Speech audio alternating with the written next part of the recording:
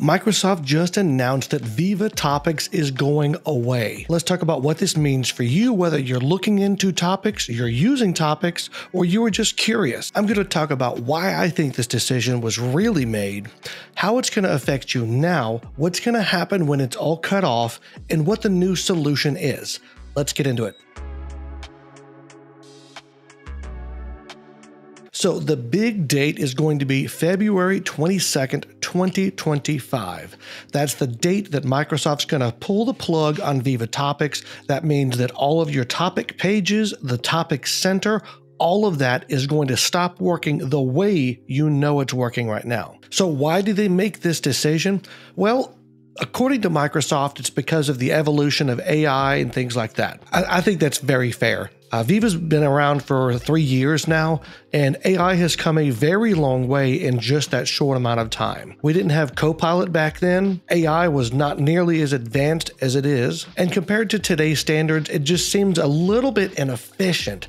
Now, here's what I mean by that. In Viva Topics, the AI would go out and look for potential topics. It would search the graph, it would search for things like project names or initiatives or technologies, and it would build a list of topics that would need to be reviewed, edited, and then published. Those would go on to a topic center, which is a special type of SharePoint site, and each of the topics would have a topic page. Now, what happens when things change? Maybe there's new management on a particular project. Maybe the project members change, the SMEs change for a technology. Well, you're going to have to go back to that topic page and update that. And it gets worse if you're looking at a project, because you've probably got a project home site, a home page somewhere, a project page that describes the goals of this project, the people working on it, the project manager, things like that. But now you're also going to have a topic page for that. Both have to be maintained at the same time. There's kind of the problem. You could be duplicating your work right there. So there's the problem that Microsoft saw. Now, the way forward is actually going to be Copilot. It seems like Copilot's starting to be the answer for everything now. But this is certainly a very good use case for that.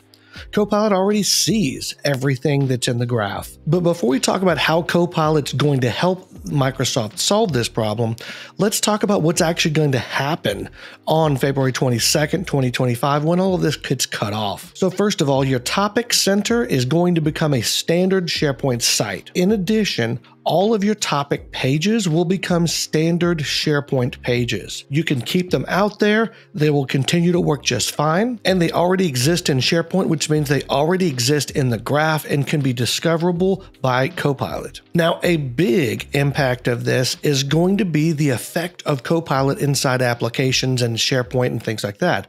You're not going to be able to hover over a topic name and see the information about that topic. That one's going to hurt. That's one of the coolest things about Viva Topics, and it's just going away. And the other big part of Viva Topics was how it worked with Viva Engage, because you had the topics visibility inside there as well.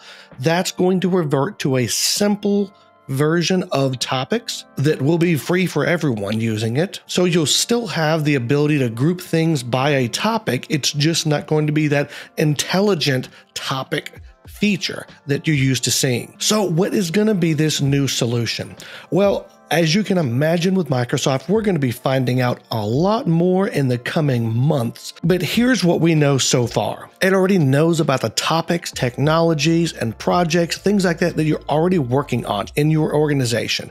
It already knows these things, and it knows based on context who's working on it. So it can get that whole picture automatically. It doesn't require the older AI technology that would just make a guess at what needs to be out there and then require a human to review it and publish that.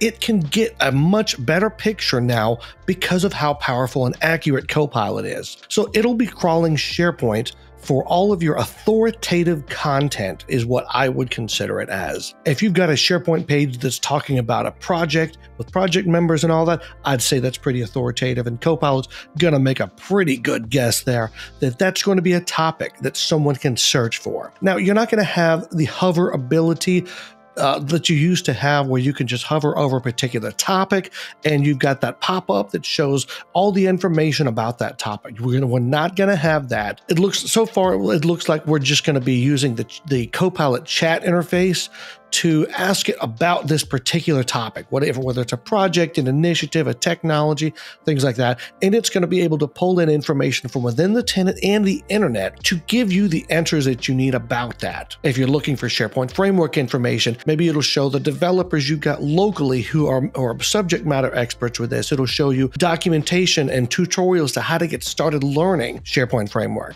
If it's a particular project, maybe it'll put you in contact with the project manager for that, provide an overview of what that project is. It's going to be a lot more intuitive, a lot more helpful because it can custom tailor that response to exactly what it is you're looking for instead of just presenting everything at once. So I can see a lot of benefits there for that style of thing, although it is more disruptive, I'll say, because you can't just hover over something. You're going to have to stop what you're doing and probably open up a chat interface to actually ask Copilot, what is this thing? Now, that may change. We'll see.